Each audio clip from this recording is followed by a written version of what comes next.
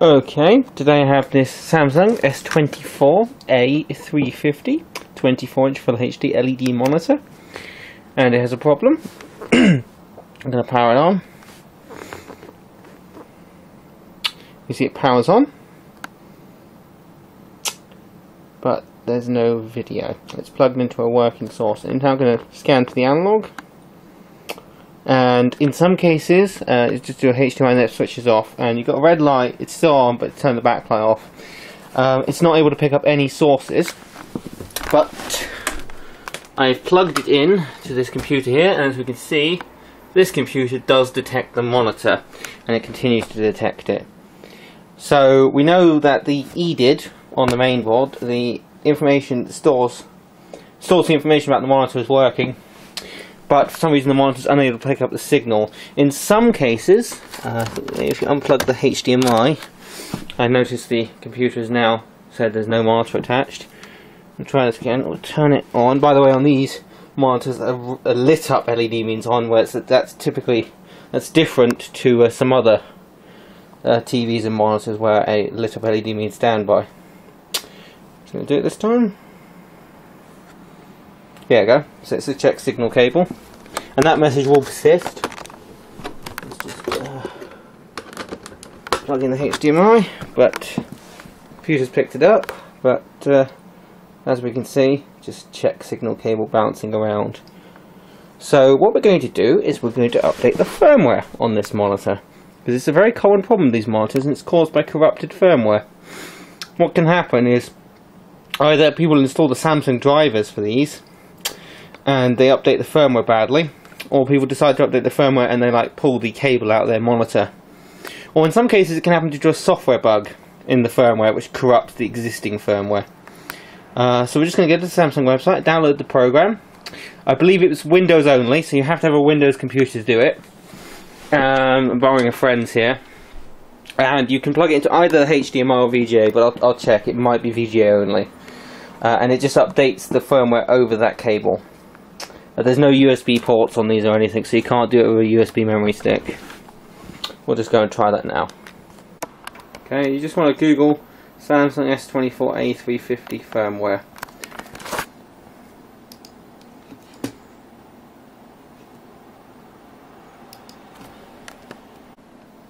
Then you want to download under the category of firmware. Under the category downloads firmware, you want to download the firmware file, version 1.17 here. It might have been changed by now. It's an exe, blah de blah de blah. Just go and download it. We'll see what that does.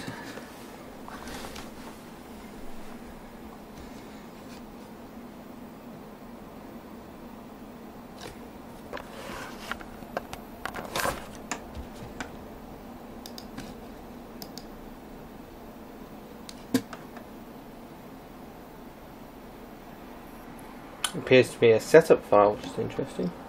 So I think it installs like a program on this computer which keeps the monitor updated. Perhaps that's what happened. Perhaps it updates the firmware while the computer is running, and maybe power gets interrupted while it's doing that update. Which is a dodgy design in my opinion. It should ask the user. Okay, we'll just restart the computer. Okay, it's usually not necessary, but we'll do it anyway.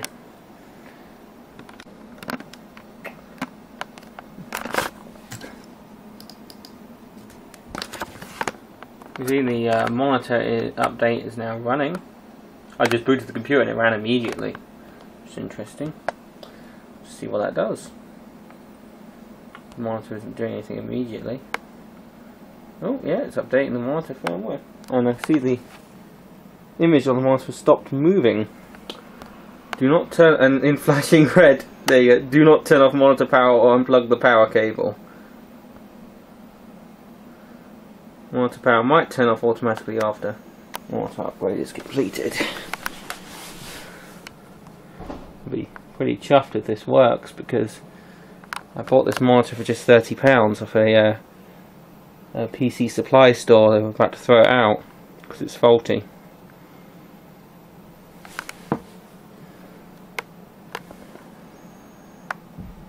The monitor is still on, 39%.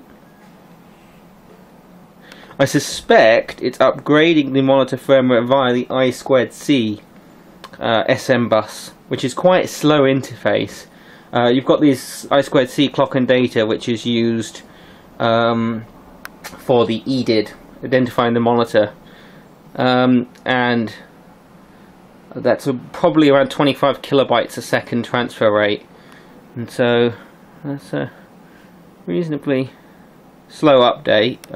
This monitor firmware, I mean, there's not much you need in a monitor firmware. You need some icons for the images on the OSD, and that's it really. Maybe the odd little bit of software, but I mean the only features these monitors have is like magic angle, which is some silly thing which corrects the color when you're off axis. It's basically just different color and brightness. Okay, monitor power just turned off. Firmware update completed successfully. Okay, I don't know if it's going to power cycle. Let's just turn the monitor back on.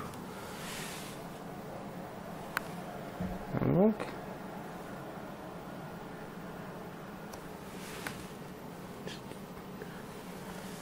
HDMI. Oh, look at that! Would you believe it? We now have a working monitor, and all we had to do is download the firmware update from Samsung. That is amazing. Some people can't even bother to Google things, eh? All I did is I typed the model number in, and it says this particular monitor suffers from some black screen issues due to corrupted firmware. And there we go. We have a working 24-inch Full HD LED monitor. This thing is ridiculously thin. And I opened it up out of interest. There's a single board in it. It's got an external power brick. It'd be quite interesting to run this off a battery, because on my model aircraft, this is a decent sized monitor. It's really lightweight, so I could carry it with me when I go out to a field or something, and it can run off 12 or 14 volt DC. The only problem is VGA input isn't natively compatible with the type of transmitters I use, but I do have a VGA converter box which can take your yellow, white, red in and give you VGA out. So I'll try that and we'll see how it goes. That'd be interesting to power this off a battery. You know, I have 12.6 volt batteries, although they do drop down to about 11.1 when they're fully discharged. Lithium polymer types. But yeah, it could definitely work. Awesome. I have to enjoy this.